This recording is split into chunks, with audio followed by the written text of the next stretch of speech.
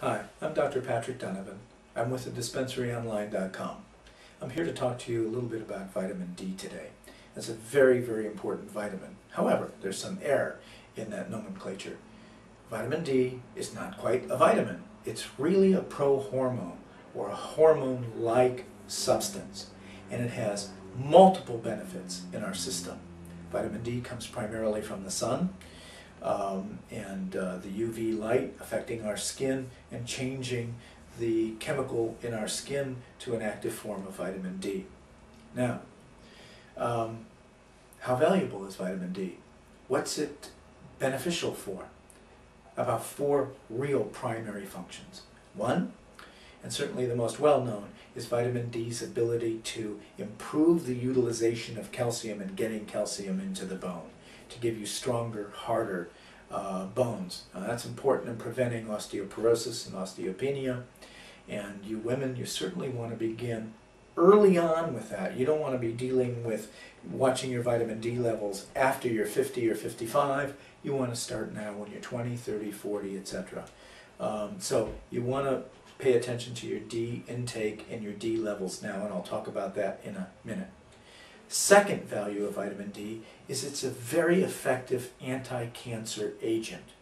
In the body, vitamin D plays an important role in regulating the differentiation of cells, meaning that it keeps cells being stomach cells or being skin cells or whatever that cell is. It helps keep that cell that identity. Now, in cancer, when that cell begins to change, it changes and loses that identity and then begins to proliferate, and that's what cancer is about. So vitamin D is very important in keeping cells well differentiated. Thirdly, vitamin D is a very important anti-inflammatory agent in our body. And inflammation is now the bottom line cause of most diseases, from cancer to autoimmune disease to even aging. And so vitamin D is a very important prohormone, a very important molecule in affecting, quieting, and quiescing that inflammatory reaction in our body. Fourthly, we've found some very interesting evidence showing that when vitamin D levels begin to sink, this is all over the world, when vitamin D levels begin to sink in the winter months, we see a greater onset of flu and colds, but primarily flu. There is a direct relationship, actually it would be an indirect relationship, that when we see an increase in occurrences of flu, we see a decrease in the levels of vitamin D in the population being affected by that flu virus. Now, like in any infective scenario, there are 2 aspects to it: the virulence of the virus or the infective agent, and the susceptibility of the host population. So you can have an agent that's not that virulent, but have a host population that is greatly at risk because of markedly decreased vitamin D levels, and you can have a horrible flu epidemic.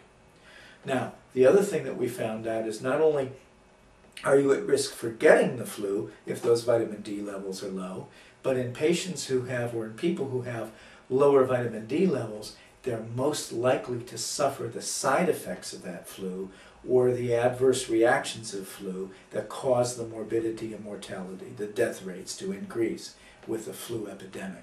So 4 very important reasons to have good levels of vitamin D on board. Now, what are good levels? That's the question.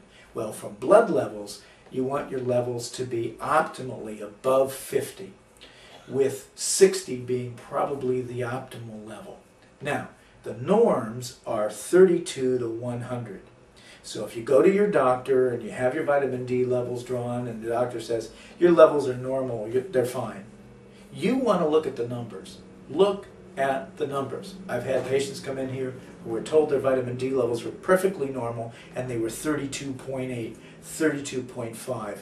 Man, you're just basically within normal limits. Now, any level below 50 increases your risk for numerous diseases. It isn't until your blood levels are commonly at about 50 or higher that you reduce your risks for cardiovascular disease, multiple sclerosis, autoimmune diseases, asthma, and cancers. So low vitamin D levels put you at risk for all of those diseases. And the optimal levels are going to be above 50, and we shoot in this office and in my practice at 60 being the optimal level. Now, what does all of this mean? This means that you're going to need to work hand in hand with your healthcare professional in diagnosing your vitamin D levels and having them drawn. You want them drawn at least twice a year. In this office, we draw folks in September and October going into the dark months, and in April and May coming out of the darker months, to make sure that their levels are being maintained at optimal levels. How do you maintain those levels? You take oral vitamin D levels, or oral vitamin D supplements. What vitamin D, what form, and how much? Vitamin D3 is the best form to take. How much? Anywhere from 1,000 IUs, international units, a day to 5,000 international units a day. Now, vitamin D was thought to be toxic 10 years ago, 20 years ago.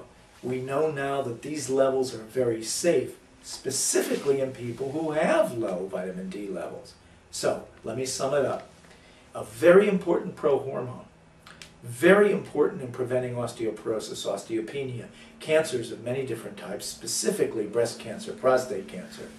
Very important in reducing your risks to flu and the side effects or death rates to flu. Very important in reducing inflammation in the body. How much should I take? Well, you're going to make that determination based on your blood levels and your personal needs. And those needs will be determined with your healthcare practitioner. And those supplemental doses can be anywhere from 1,000 IUs to 5,000 IUs a day of vitamin D3. So, take your D, be well.